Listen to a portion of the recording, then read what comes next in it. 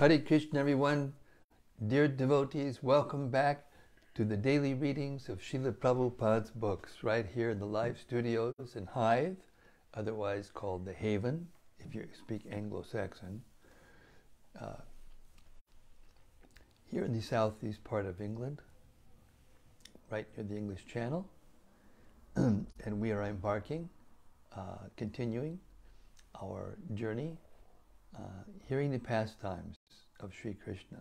This hearing of the pastimes of Sri Krishna is the most powerful method of purifying the heart and uncovering our attraction for Krishna. There's no more powerful process of spiritual advancement than this. It is pure devotional service. It's the most important devotional service, to hear and to chant the glories of Krishna, His holy name and His holy pastimes.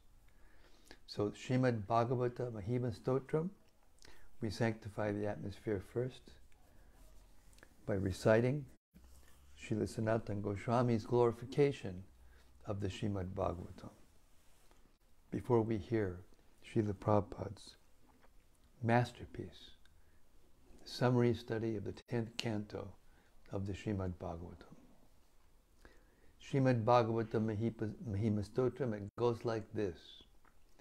Sarva Shastrabdi Yusha, Sarva Vedaika Satpala, Sarva Siddhanta Ratnyaja, Sarva Lokaika Drikprada. O nectar from the ocean of all scriptures, singular fruit of all the Vedas, rich mine of the precious gems of all conclusive truths. You are the only giver of sight to all the worlds. Sarva Bhagavata Prana, Śrīmad Bhagavata Prabho, Kalidvandodita Ditya, Sri Krishna Parivartita. O life air of all the Supreme Lord's devotees, O Master Śrīmad-Bhāgavatam, you are the sun risen in the darkness of Kali. You are the exact image of Sri Krishna. Paramananda Pataya Prema Varshakshadayate Sarvada Sarvasevyaya Sri Krishnaya Namostume. I bow down to you, who are supremely blissful to read. Your every syllable pours down a flood of prema.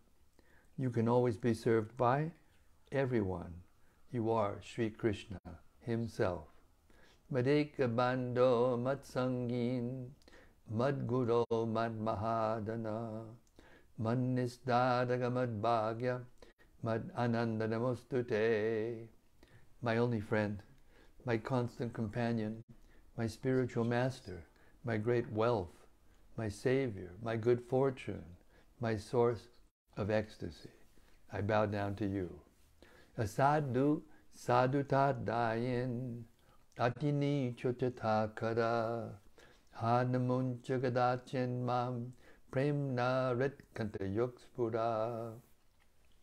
O bestower of saintliness to the unsaintly, O exalter of the most fallen, please never leave me. Always appear in my heart and my voice with pure love. Om Namo Bhagavate Vasudevaya. Om Namo Bhagavate Vasudevaya. Om Namo Bhagavate Vasudevaya. So yesterday we heard the beautiful chapter describing the autumn season. And now we're going to hear how Krishna reacted to it. Chapter 21, the Gopīs attracted by the flute. With the arrival of the beautiful autumn season, the waters in the lakes and rivers became as clear as crystal and filled with fragrant lotus flowers. and breezes blew very pleasantly. At that time, Krishna entered the forest of Vrindavan with the cows and cowherd boys. Krishna was very much pleased with the atmosphere of the forest, where flowers bloomed and bees and drones hummed very jubilantly, while the birds, trees, and plants were all looking very happy. Krishna, tending the cows and accompanied by Sri Balarama and the cowherd boys, began to vibrate his transcendental flute. After hearing the vibration of the flute of Krishna, the Gopīs in Vrindavan remembered him and began to talk amongst themselves about how nicely Krishna was playing his flute. When the Gopīs were describing the sweet vibration of Krishna's flute, they also remembered their pastimes with him. Thus, their minds became disturbed, and they were unable to describe completely the beautiful vibration.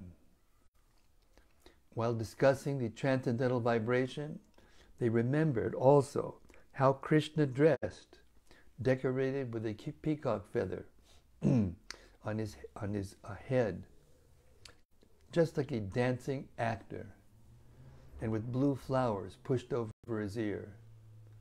His garment glowed yellow gold, and he was garlanded with a Vajjayanti necklace. Dressed in such an attractive way, Krishna filled up the holes of his flute with the nectar emanating from his lips.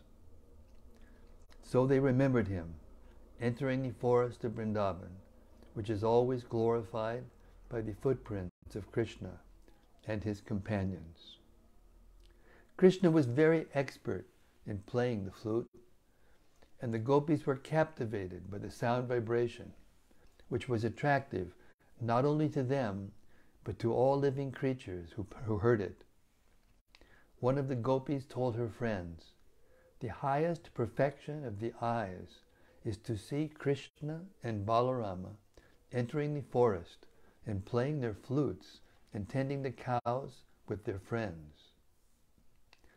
Persons who are constantly engaged in the transcendental meditation of seeing Krishna internally and externally, by thinking of him playing the flute, entering the Vrindavan forest, and tending the cows with the cowherd boys, have really attained the perfection of samadhi.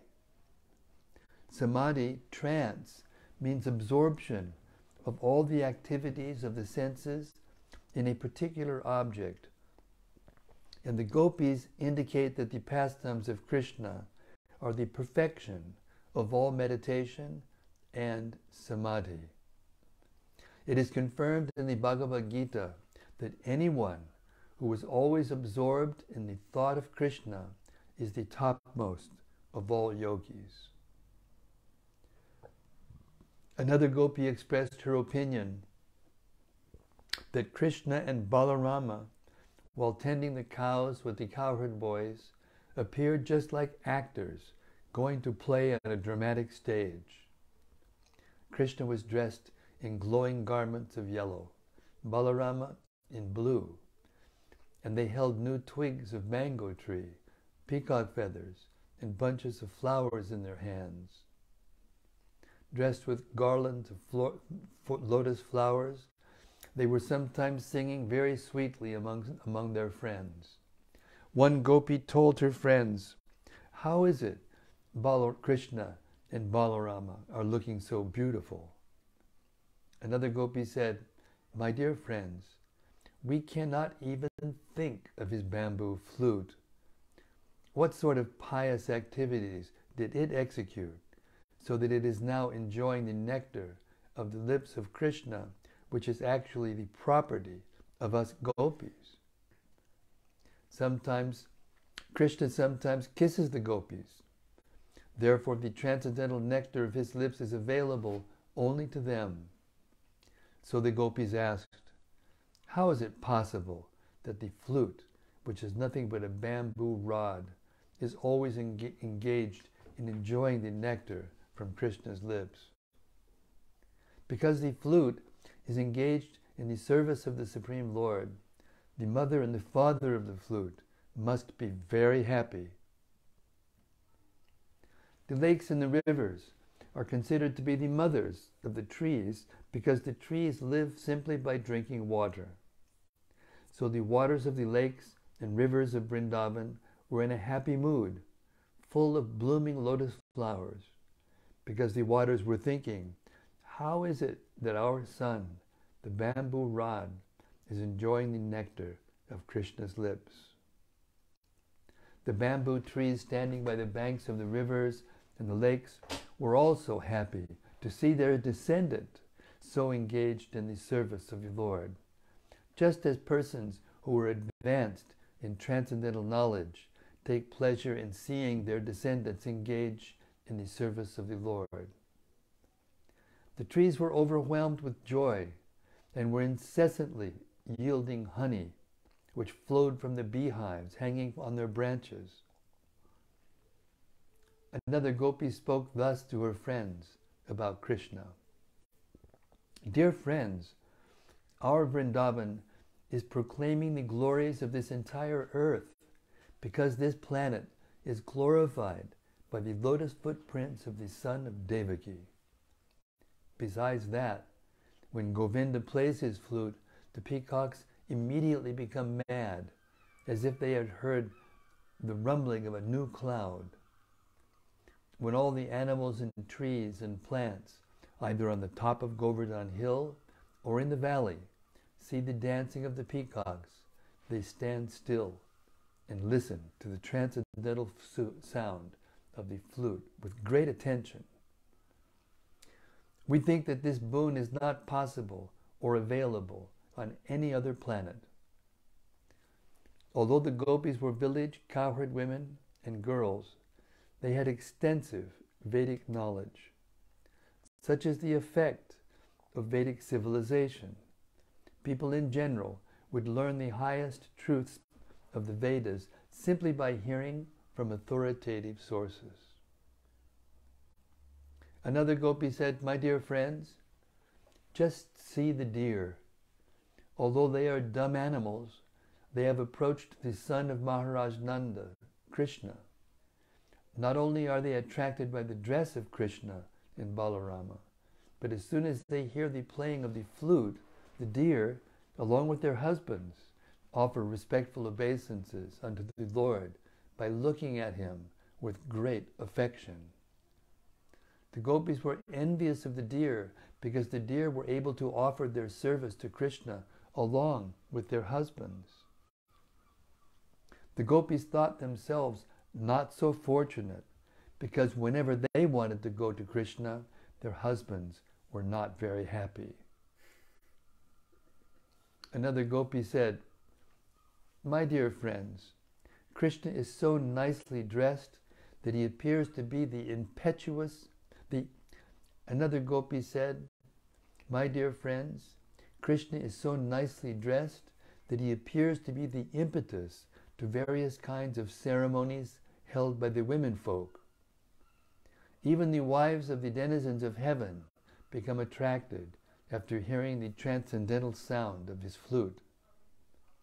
Although they are traveling in the air in their airplanes, enjoying the company of their husbands, on hearing the sound of Krishna's flute, they immediately become perturbed. Their hair is loosened and their tight belts are slackened. This means that the transcendental sound of the flute of Krishna extended to all corners of the universe. Also, it is significant that the Gopis knew about the different kinds of airplanes flying in the sky. Another Gopi said to her friends, my dear friends, the cows are also charmed as soon as they hear the transcendental sound of the flute of Krishna. It sounds to them like the pouring of nectar, and they immediately spread their long ears just to catch the liquid nectar of the flute. As for the calves, they are seen with the nipples of their mothers pressed in their mouths, but they cannot suck the milk. They remain struck with devotion, and tears glide down from their eyes, illustrating vividly how they are embracing Krishna heart to heart. These phenomena indicate that even the cows and calves in Vrindavan knew how to cry for Krishna and embrace him heart to heart. Actually, the perfection of Krishna consciousness can be culminated in the shedding of tears from the eyes. Another young gopi told his mother, "My dear mother, the birds who are all looking at Krishna playing on his flute are sitting very attentively on the branches and twigs of different trees. From their features, it appears that they have gotten everything and are engaged only. From their features, it appears that they have forgotten everything and are engaged only in hearing Krishna's flute. This proves that they are not ordinary birds. They are great sages and devotees, and just to hear Krishna's flute, they have appeared in Vrindavan forest as birds." Great sages and scholars are interested in Vedic knowledge, but the essence of Vedic knowledge is stated in the Bhagavad Gita, "Vidaish chasarvair aham eva vedyaha." Through the knowledge of the Vedas, Krishna has to be understood. From the behavior of these birds, it appears that they were great scholars in Vedic knowledge, and that they took to Krishna's transcendental vibration and rejected all branches of Vedic knowledge. Even the river Yamuna, very much desiring to embrace the lotus feet of Krishna after hearing the transcendental vibration of his flute, broke her fierce waves to flow very nicely with lotus flowers in her hands, just to present flowers to Mukunda with deep feeling. The scorching heat of the autumn sunshine was something intolerable, and therefore the clouds in the sky appeared in sympathy over Krishna and Balarama and their boyfriends, while they engaged in blowing their flutes. The clouds served as a soothing umbrella over their heads, just to make friendship with Krishna. The Aborigine girls became fully satisfied when they smeared their faces and breasts with the dust of Vrindavan, which was reddish from the touch of Krishna's lotus feet. The Aborigine girls had very full breasts, and they were also very lusty. But when their lovers touched their breasts, the girls were not very much satisfied. When they came out into the midst of the forest, they saw that while Krishna was walking, some of the leaves and creepers of Vrindavan had turned reddish from the kumkum powder which fell from his lotus feet. His lotus feet are held by the gopis on their breasts, which are smeared with kumkum powder. But when Krishna travels in the Vrindavan forest with Balarama and his boyfriends, the reddish powder falls on the ground. So the lusty Aborigine girls, while looking toward Krishna playing his flute, saw the reddish kumkum on the ground and immediately took it and smeared it over their faces and breasts. In this way they became fully satisfied, although they were not satisfied when their lovers touched their breasts. All material lusty desires can be immediately satisfied if one comes in contact with Krishna consciousness. Another gopi began to praise the unique position of Govardhan Hill in this way. How fortunate is this Govardhan Hill, for it is enjoying the association of Lord Krishna and Balarama, who are accustomed to walking on it. Thus Govardhan is always in touch with the lotus feet of the Lord. And because Govardhan Hill is so obliged to Lord Krishna and Balarama, it is supplying different kinds of fruits, roots, and herbs, as well as very pleasing crystal water from its lakes in presentation to the Lord. The best presentation offered by Govardhan Hill, however, is newly grown grass for the cows and calves. Govardhan Hill knows how to please the Lord by pleasing his most beloved associates, the cows and the cowherd boys. Another Gopi said, everything appears wonderful when Krishna and Balarama travel in the forest of Vrindavan, playing their flutes and making intimate friendship with all kinds of moving and non-moving living creatures. When Krishna and Balarama play on their transcendental flutes, the moving creatures become stunned and stop their activities, and the non-moving living creatures, like trees and plants, began to shiver with ecstasy. These are the wonderful reactions to the vibration of the transcendental flutes of Krishna and Balarama. Krishna and Balarama carried binding ropes on their shoulders and in their hands, just like ordinary cowherd boys. While milking cows, cowherd boys bind the cow's hind legs with a small rope. This rope almost always hangs from the shoulders of cowherd boys, and it was not absent from the shoulders of Krishna and Balarama. In spite of their being the Supreme Personality of Godhead, they played exactly like cowherd boys, and therefore everything became wonderful and attractive.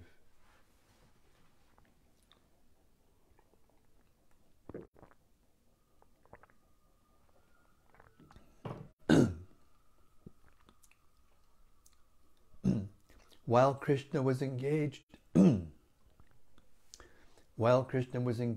tending the cows in the forest of Vrindavan or on Govardhan Hill, the gopis in the village were always absorbed in thinking of him and discussing his different pastimes.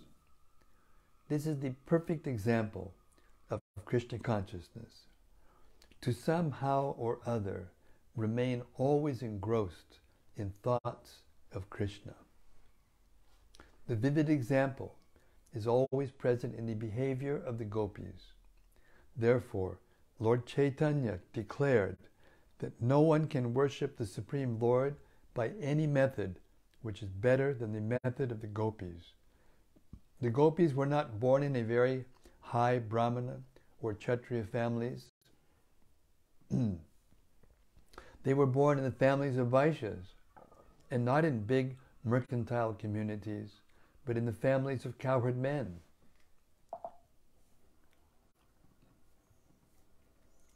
They were not very well educated, although they heard all sorts of knowledge from the Brahmanas, the authorities of Vedic knowledge. The gopis' only purpose was to remain always absorbed in thoughts of Krishna. Thus ends the Bhaktivedanta purport of the 21st chapter of Krishna. The gopis, attracted by the flute, all glories to the Vrindavan forest, especially in autumn, which attracted Krishna to it, and the flutes, songs of Krishna, which attracted the minds of everyone, especially the gopis. Hare Krishna. Okay, we're going on. Chapter 22, stealing the garments of the unmarried gopi girls. According to Vedic civilization, unmarried girls from 10 to 14 years of age are supposed to worship either Lord Shiva or Goddess Durga in order to get a nice husband. But the unmarried girls of Vrindavan were already attracted by the beauty of Krishna. They were, however, engaged in the worship of Goddess Durga in the beginning of the Hemanta season, just prior to the winter season. The first month of Hemanta is Agrahayana, October-November, and at that time, all the unmarried gopis of Vrindavan began to worship Goddess Durga with a vow. They first ate havishana, a kind of food prepared by boiling together moong dal and rice without any spices or turmeric. According to Vedic injunction, this kind of food is recommended to purify the body before one enacts a ritualistic ceremony. All the unmarried gopis in Vrindavan used to daily worship goddess Katyayani early in the morning after taking a bath in the river Yamuna. Katyayani is another name for goddess Durga. The goddess is worshipped by preparing a doll made of sand from the bank of the Yamuna. It is recommended in the Vedic scriptures that a deity be made from different kinds of material elements. It can be painted, made of metal, made of jewels, made of wood, earth, or stone, or can be conceived within the heart of the worshipper. The Mayavadi philosopher takes all these forms of the deity to be imaginary, but actually they are accepted in the Vedic scriptures to be identical with either the Supreme Lord or a respective demigod. The unmarried girls used to prepare the deity of goddess Durga and worship it with chandan pulp, garlands, incense, lamps, and all kinds of presentations, fruits, grain, and twigs of plants. After worshipping, it is the custom to pray for some benediction. The unmarried girls used to pray with great devotion to goddess Katyayani, addressing her as follows: O supreme external energy of the personality of Godhead, O supreme mystic power, O supreme controller of this material world, O goddess, please be kind to us and arrange for our marriage with the son of Nanda Maharaj, Krishna. The Vaishnavas generally do not worship any demigods. Srila Narottam Das Thakur has strictly forbidden all worship of the demigods for anyone who wants to advance in pure devotional service. Yet the gopis, who were beyond compare in their affection for Krishna, were seen to worship Durga. The worshippers of demigods sometimes mention that the gopis worshipped goddess Durga, but we must understand the purpose of the gopis. Generally, people worship goddess Durga for some material benediction. Here, the gopis prayed to the goddess to become wives of Lord Krishna. The purport is that if Krishna is the center of activity, a devotee can adopt any means to achieve that goal.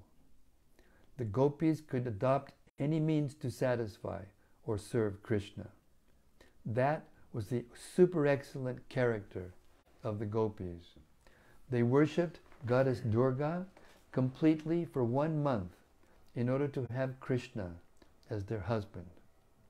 Every day they prayed for Krishna, the son of Nanda Maharaj, to become their husband. Early in the mornings, the gopis used to go to the bank of the Yamuna to take a bath. They would assemble together and, holding one another's hands, loudly sing of the wonderful pastimes of Krishna. It is an old system among Indian girls and women that when they take a bath in the river, they place their garments on the bank and dip into the water completely naked. The portion of the river where the girls and women bathe was strictly prohibited to any male, and this is still the system. The Supreme Personality of Godhead, knowing the minds of the unmarried gopis, young gopis, blessed them with their desired objective. They had prayed for Krishna to become their husband, and Krishna wanted to fulfill their desires. At the end of the month, Krishna, along with his friends, appeared on the scene. Another name of Krishna is Yogeshwara, or master of all mystic powers. By practicing meditation, the yogi can study the psychic movement of other men, and certainly Krishna could understand the desire of the gopis. Appearing on the scene, Krishna immediately collected all the garments of the gopis, climbed up into a nearby tree and with a smiling face began to speak to them. "My dear girls," he said, "please come here one after another and pray for your garments and then take them away. I'm not joking with you. I'm just telling the truth. I have no desire to play any joke with you, for you are tired from observing the regulated principles for 1 month by worshipping Goddess Katyayani. Please do not come here all at once. Come alone. I want to see each of you in your complete beauty, for you all have thin waists. I have requested you to come alone. Now please, comply." When the girls in the water heard such joking words from Krishna, they began to look at one another and smile. They were very joyous to hear such a request from Krishna because they were already in love with him. Out of shyness, they looked at one another, but they could not come out of the water because they were naked. Due to remaining in the water for a long time, they felt cold and were shivering. Yet upon hearing the pleasing, joking words of Govinda, their minds were perturbed with great joy. They told Krishna, "Dear son of Nanda Maharaj, please do not joke with us in that way. It is completely unjust to us. You are a very respectable boy because you are the son of Nanda Maharaj, and you are very dear to us. But you should not play this joke on us, because now we are all shivering from the cold water. Kindly deliver our garments immediately, otherwise we shall suffer." They then began to appeal to Krishna with great submission. "Dear Shyamasundar," they said, "we are all your eternal servitors. Whatever you order us to do, we are obliged to perform without hesitation, because we consider it our religious duty. But if you insist on putting this proposal to us, which is impossible to perform, then certainly we will have to go to Nanda Maharaj and lodge a complaint against you. If Nanda Maharaj does not take action, then we shall tell King Kamsa about your misbehavior." Upon hearing this appeal by the unmarried gopis, Krishna answered, "My dear girls, if you think that you are my eternal servitors, and you are always ready to execute my order, then my request is that with your smiling faces, you please come here alone, one after another, and take away your garments. If you do not come here, however, and if you lodge complaints with my father, I shall not care anyway, for I know my father is old and cannot do any action against me, take any action against me." When the gopis saw that Krishna was strong and determined, they had no alternative but to abide by his order. One after another, they came out of the water, but because they were completely naked, they tried to cover their nakedness by placing their left hand over their pubic area. In that posture, they were all shivering. Their simple presentation was so pure that Lord Krishna immediately became pleased with them. All the unmarried gopis who prayed to Katyayani to have Krishna as their husband were also satisfied. A woman cannot be naked before any male except her husband. The unmarried gopis desired Krishna as their husband, and he fulfilled their desire in this way. Being pleased with them, he took their garments on his shoulder and began to speak as follows. "My dear girls, you have committed a great offense by going naked in the river Yamuna. Because of this, the predominating deity of the Yamuna, Varunadeva, has become displeased with you. Please, therefore, just touch your foreheads with folded palms and bow down before the demigod Varuna in order to be excused from this offensive act."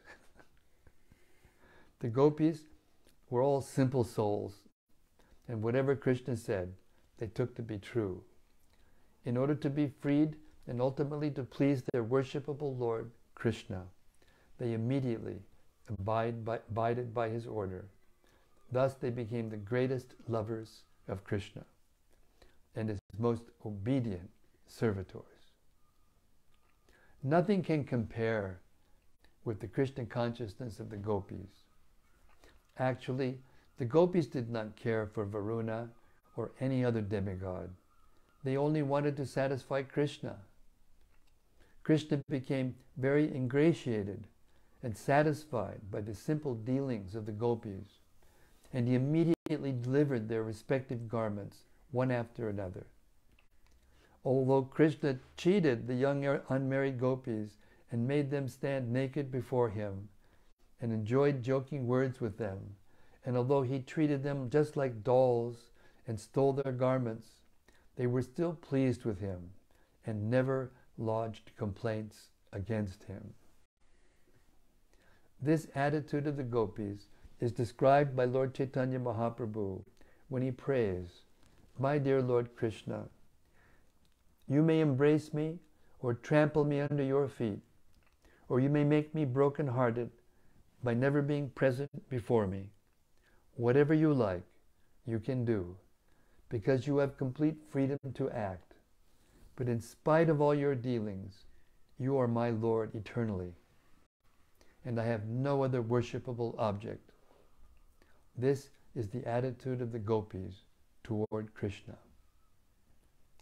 Lord Krishna was pleased with them, and since they all desired to have him as their husband, he told them, "My dear well-behaved girls, I know of your desire for me and why you worshipped Goddess Katyayani, and I completely approve of your action. Anyone whose full consciousness is always absorbed in me, even if in lust, is elevated.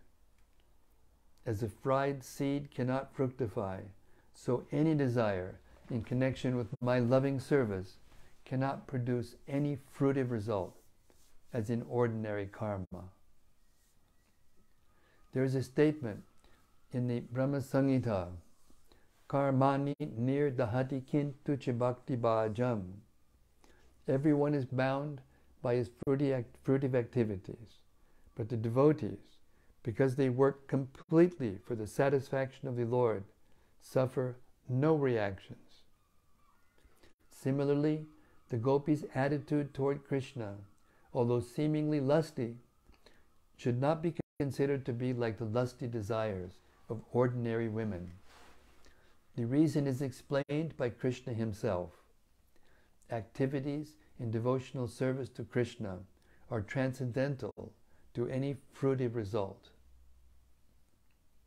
My dear Gopis, Krishna continued, your desire to have me as your husband will be fulfilled because it is with this desire that you worshipped Goddess Katyayani. I promise you that during the next autumn season, you shall be able to meet with me and you shall enjoy me as your husband. Later, Krishna, in the company of his cowherd boyfriends, took shelter of the shade of some trees and became very happy. Thus he addressed the inhabitants of Vrindavan. My dear Stoka Krishna, my dear Varutapa, my dear Bhadrasena, my dear Sridama, my dear Suval, my dear Arjuna, my dear Vishal, my dear Rishabha, just look at these most fortunate trees of Vrindavan. They have dedicated their lives to the welfare of others. Individually, they are tolerating all kinds of natural disturbances, such as hurricanes, torrents of rain, scorching heat, and piercing cold. But they are very careful to relieve our fatigue and give us shelter. My dear friends, I think they are glorified in this birth as trees. They are so careful to give shelter to others that they are like noble, highly elevated, charitable men who never deny charity to one who approaches them. No one is denied shelter by these trees. They supply various kinds of facilities to human society, such as leaves, flowers, fruit, shade, roots, bark, flavor extracts, and fuel. They are the perfect examples of noble life. They are like a noble person who has sacrificed everything possible, his body, mind, activities, intelligence, and words, for the welfare of all living beings, of all living entities. Thus, the Supreme Personality of Godhead walked on the bank of the Yamuna, touching the leaves of the trees and their fruits, flowers, and twigs, and praising their glorious welfare activities. Different people may accept certain welfare activities to be beneficial for human society, according to their own views, but the welfare activity that can be rendered to people in general for eternal benefit is the spreading of the Krishna consciousness movement. Everyone should be prepared to propagate this movement. As instructed by Lord Chaitanya, one should be humbler than the grass and the ground, and more tolerant than the tree. The toleration of the tree is explained by Lord Krishna himself, and those who are engaged in the preaching of Krishna consciousness should learn lessons from the teachings of Lord Krishna and Lord Chaitanya through their direct disciplic succession. While passing through the forest of Vrindavan, on the bank of the Yamuna, Krishna sat down at a beautiful spot and allowed the cows to drink the cold and transparent water of the Yamuna. Being fatigued, the cowherd boys, Krishna and Balarama, also drank. After seeing the young gopis bathe in the Yamuna, Krishna passed the rest of the morning with the boys. Thus ends the Bhaktivedanta purport of the 22nd chapter of Krishna, stealing the garments of the unmarried Gopi girls. Jai, all glories to the pure devotion of the Gopis. So simple and pure. All glories to the cowherd boys and all the residents of Vrindavan Dham. Hare Krishna. Exactly 8 o'clock. Right on the second. Okay, we'll stop here and just eagerly awaiting reflections on what we just read. Anything that's stuck in our mind that we heard that we'd like to elaborate upon. Hare Krishna.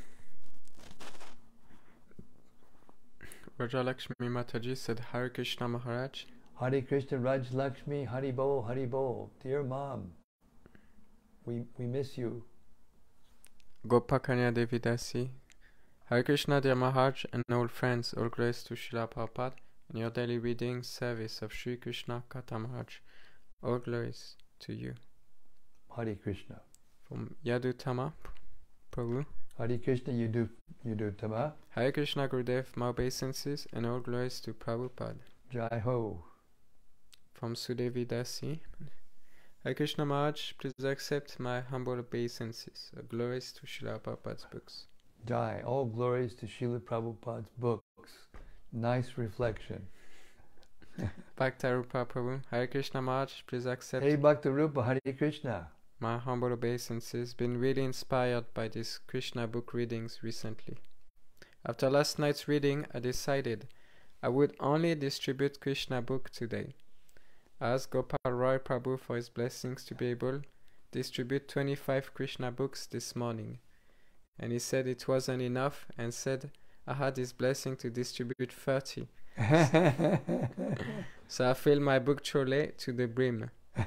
We read Autumn in Vrindavan together on the way to the street and discussed all the details, which was amazing. Amazing. Had such an amazing day talking about Krishna book to so many souls, and they love to hear about Krishna's pastimes and look at the paintings inside and take the books.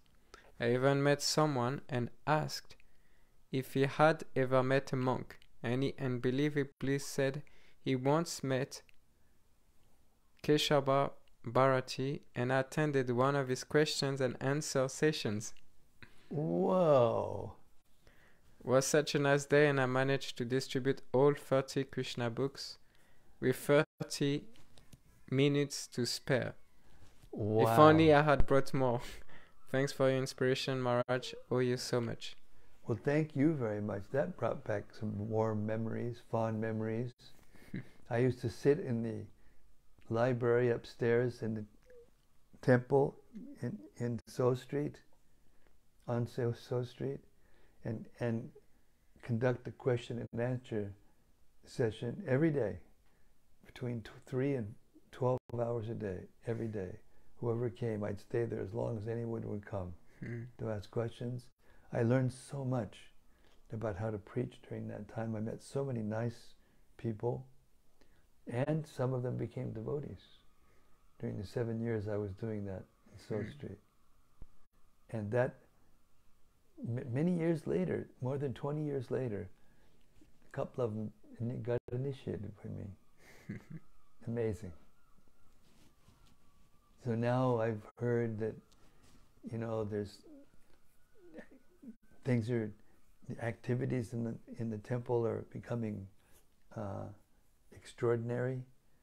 And they're starting a new preaching program, and it's just like Prabhupada said in the end of this chapter. If we just dedicate our lives to the instructions of Srila Prabhupada,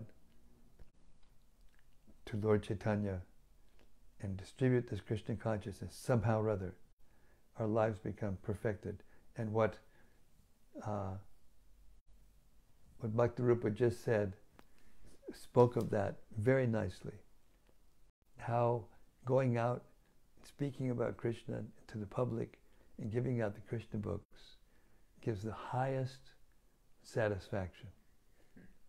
The pleasure we get from speaking about Krishna to others, and especially by giving Prabhupada's books out to others, is indescribable. Indescribably powerful, the most potent, powerful means of purification and awakening our ecstatic feelings for Krishna. Hare Krishna. Thank you very much for that reflection.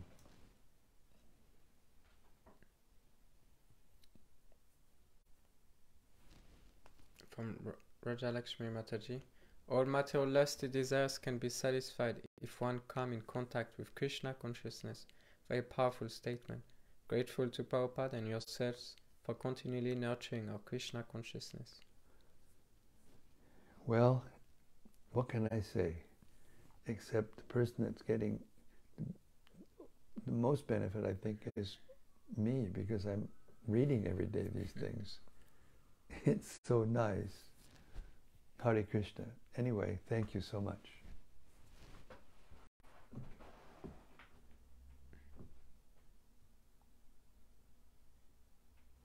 From Ananda Moti Devidasi Mataji.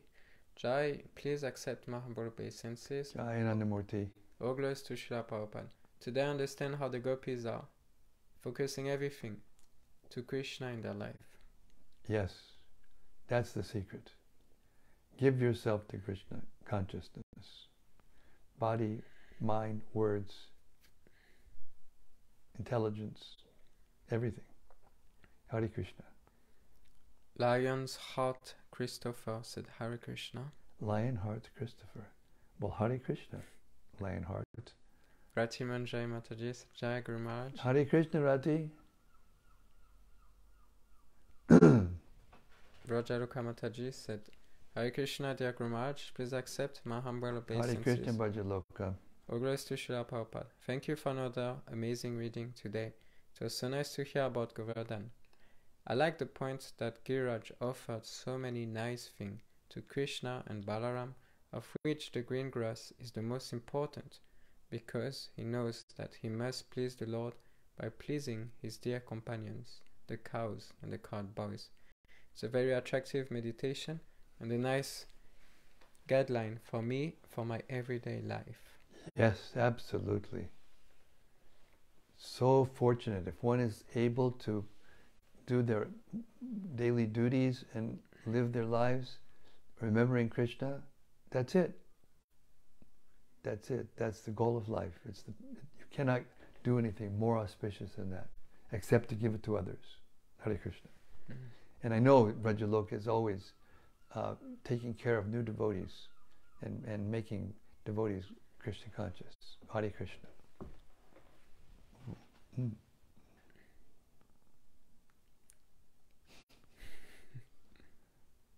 From Raja Lakshmi Mataji, Krishna is Yogeshwara. He knows that. He knows all our desires, both dormant and manifest.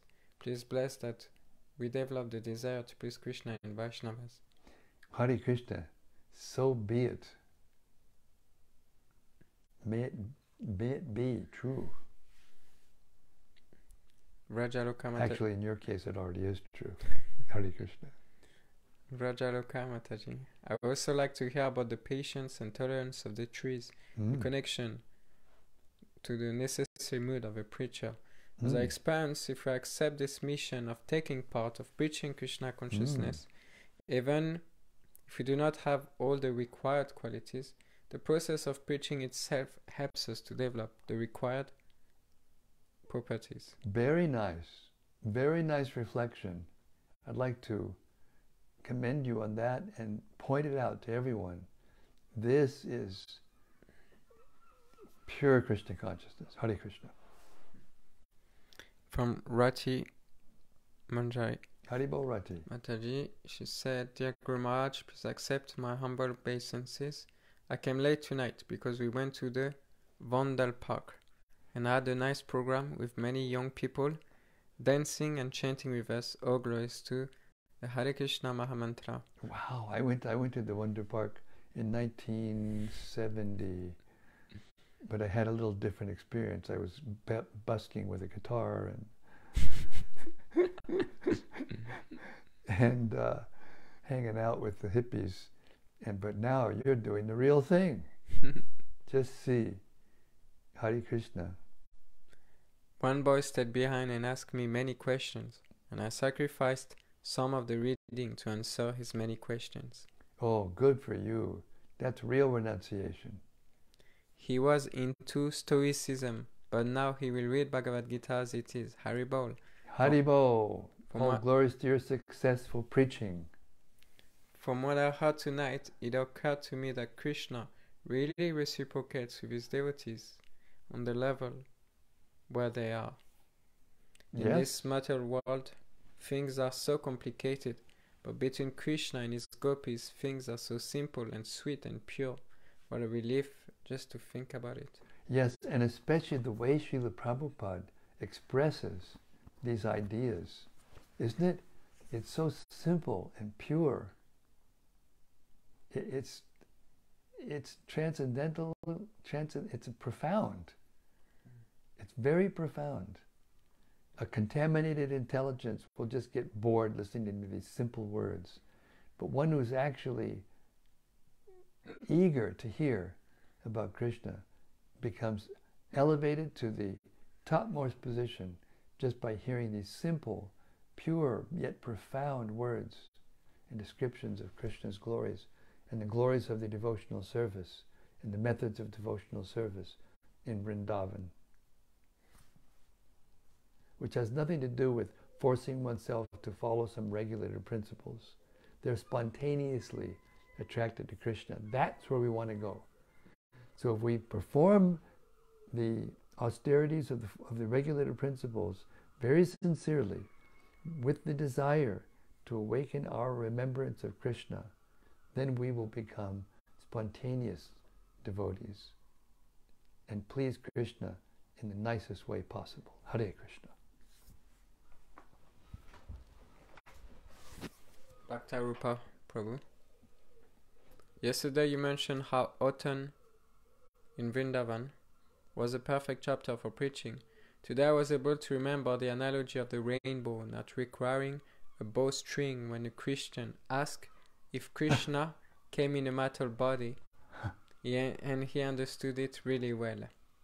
Oh, fantastic. Such powerful analogies. Oh, fantastic. This is called active reading. I would like to promote this idea to everyone. Active reading means it's not just for me, but I'm reading in order to find nice things to say to people to attract them to Krishna consciousness. And that active reading is ecstatic. From Rajaluka Mataji. Dear Guru Maharaj, thank you very much for engaging me. I'm so grateful for all your guidance and encouragement and for your trust. All glories to you. Hare Krishna, Hare Krishna. Glories to you and your devotional service. Thank you very much, everyone. This was the nicest day of reflections that I can remember. I'll always remember these reflections and try to take them into my heart and follow them as much as possible, even though I'm still kind of restricted in my mobility.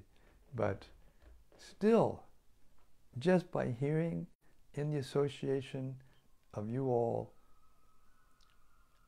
what can I say? I'm happy. I've never been happier. I'm the least active than I've ever been in my life, but I'm happier than ever. Hare Krishna. All glories to Sri Chaitanya Mahaprabhu's Sankirtan movement. All glories to Srila Prabhupada for sacrificing his life to write all these wonderful transcendental literatures. And all glories to the devotees who relish hearing them together. Sri Krishna, the Supreme Personality of Godhead, Ki Jai. Samaveda Bhakta Brinda, Ki Jai. Gaur Premanandi Hari Hari Bol. So let's come back tomorrow night. Same time, same place, same topic, as Krishna's pastimes unfold before our ears. Hare Krishna.